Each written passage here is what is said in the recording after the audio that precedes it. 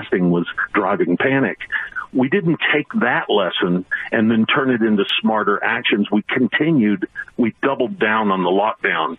And the net result of those two species of error, the early misinterpretation of what this was and then the misinterpretation of the case increases, we used that to conduct a bad panic reaction, which is now bearing the potential to harm people greater than COVID itself did.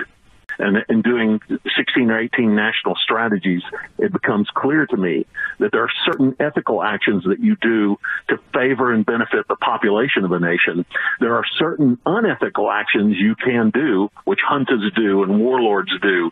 We did those things here. We fed misinformation to a people at risk, and that is one of the deepest, one of the darkest human rights crimes that can be committed. It doesn't mean the virus is not deadly, but what we did in the reaction became an artifice of political extremists, and those political extremists need to be held accountable. Their universities need to be held accountable. The foundations which fund those universities with offshore trading accounts, those need to be held accountable, and we need class action. We need those lawsuits filed because significant damage has been done, and it's going to manifest over the next 3 to 4 years. We panicked, and we saw the curve of increase, that what everybody called exponential increase.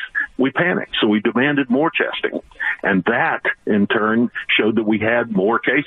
And then when we saw those increased cases, we panicked again and asked for more testing, then track and trace. And this cycle became like a lemming rush off a cliff. It was a lemming cycle that fed itself. It was a downward spiral, and that's why I called it continuous impairment in that little satirical comment. I want to make it clear this is still a very dangerous virus. It's more severe than the flu. It's just asymmetric. In other words, its damage is done on a different end of the age tier spectrum than the flu. So for those under 60 years old, it's less dangerous than the flu. But for those over 80 years old, it's more dangerous than the flu. So that asymmetry, if you will, has caused us a lot of difficulty in discussing this issue of the latitudinal effect, that there would be a latitude surge at the end of this under a Hope Simpson effect. We really didn't look at this from the perspective of Farr's law, that this was going to be not a bell curve, but a somewhat lopsided bell curve, a quick increase and then a quick drop off. For some reason, we forgot all that epidemiological expertise and decided that this virus early on was some magical monster that was going to destroy us. This is an exceptionally dangerous virus. That's clear in the data. But what we've done may become more dangerous than the virus itself. That's my central thesis right now. But early on, the intimidation factor, both from the virus and the news coming out of the WHO and China, I think it put us in a little bit of a social fight or flight syndrome, where we dropped our knowledge about latitudinal effects. We dropped our knowledge that coronaviruses are sharply seasonal, and there are scientific studies which prove that out. We dropped our knowledge about Farr's law. We lost our resident knowledge. We lost our mind over the panic ensuing around this virus. These are people who couldn't get in to get cancer diagnoses. And this is a large number of people. This falls under a thing called the law of large numbers. COVID is an effect that happens to a small population, even though it sounds large to us. But cancer is an effect that happens to a very large population. So a very minor change in the landscape of cancer can result in a very large set of deaths at a later time. And indeed, that's what we're seeing occurring here, is that malignant myoplasm deaths are on the increase, people that have lost their livelihood. And that's what really concerns me, the number of businesses that are operating below their break-even level and are having to shut down, reduce operations, lay people off. Really, 1/3 of the people I know right now who were formerly employed are now unemployed because of COVID. And they won't lose their house during the COVID window. They're going to lose their homes 2 and 3 months from now. Those are the people I'm concerned about. That group of people falls under the law of large numbers.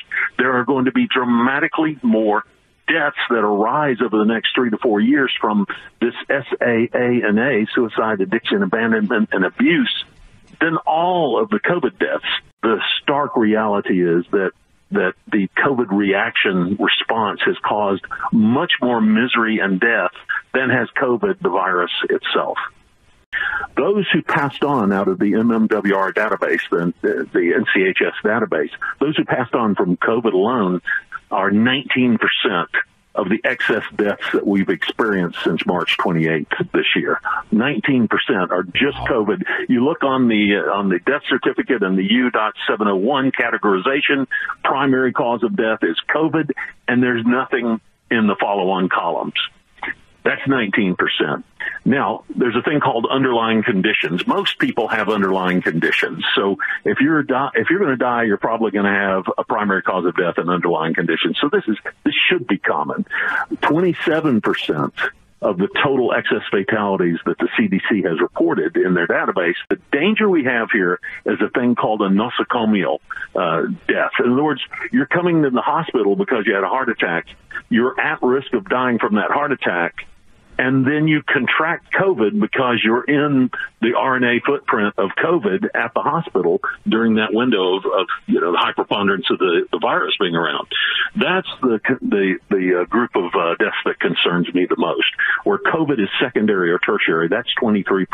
Daily state reports are what I call legacy death laundering, if you will. When you report a death as a state 6 weeks late, you're instilling panic in the population. You need to be clear and transparent on that data. That's still about 11% of total deaths. But the final important category are those deaths that originated from the panic response itself. That's 20% right now of all excess deaths that we've experienced this year actually were generated by our miscall politically and our bad actions in terms of social response to the COVID virus. And early on, I think the thirst for federal emergency money played a little bit into that, but I'm not sure that was an incorrect thing to do. We did need to allocate federal emergency funds to get testing rolled out and respond to the virus. But I think that it became an opportunity for political extremists to then exploit the condition. And in order to exploit the condition and harm their political enemies, those who operate medium to small businesses, they had to somewhat continue this forgetting of Parr's Law, to continue this forgetting of Hope Simpson, to continue this forgetting of key epidemiological truths, and to squelch those things so that we could continue to harm political opponents. And this is what I call a human rights crime, because you do not spread misinformation to a population under duress in order to remove their sovereignty